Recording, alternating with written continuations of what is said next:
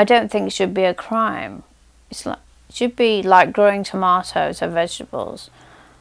Just grow a few plants in your back garden or a few plants indoors. It shouldn't be a crime. People should be allowed to do that. I don't understand using police resources to go out and arrest people who are quite obviously ill and trying to escape their illness using cannabis. It makes the police look bad, which is terrible. You don't want to think badly of the police, and they're just doing their job, of course. It's terrible waste of resources.